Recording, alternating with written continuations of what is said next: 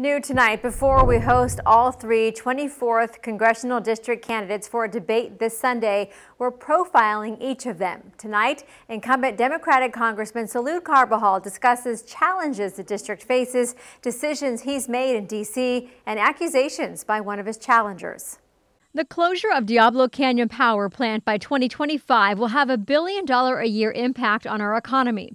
Congressman Salud Carbajal says the key challenge for the 24th district right now is offsetting jobs lost by the closure, which is why he introduced the Energy Opportunity Zone Act, which provides tax incentives to the renewable energy industry to invest in the area, to develop wind, solar, wave energy. While also introducing legislation to ban offshore oil drilling expansion off the Central Coast, a proposal by President Trump that Carbajal says may still happen. Offshore oil development could occur if it's done in traditional platforms. Carbajal also voted against President Trump's budget and tax reform that raised the national debt to $20 trillion.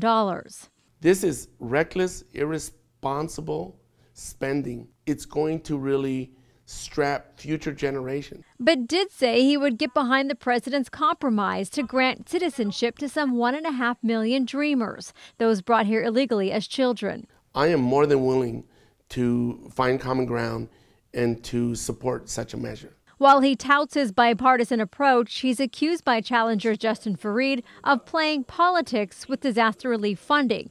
When asked why Carbajal voted against December's budget that included Thomas Fire funding, he repeatedly said, "I have voted for all disaster bills that have come before me that effectively address the challenges and the needs of residents on the Central Coast." Carbajal also voted against 2 fire prevention bills in favor, he says, of a bill allocating $2.5 billion to the U.S. Forest Service. And you can visit KSBY.com to watch our interview with Republican challenger Justin Farid that aired yesterday. Tomorrow, we'll talk with the other Republican in the race, Morro Bay's Michael Aaron Woody.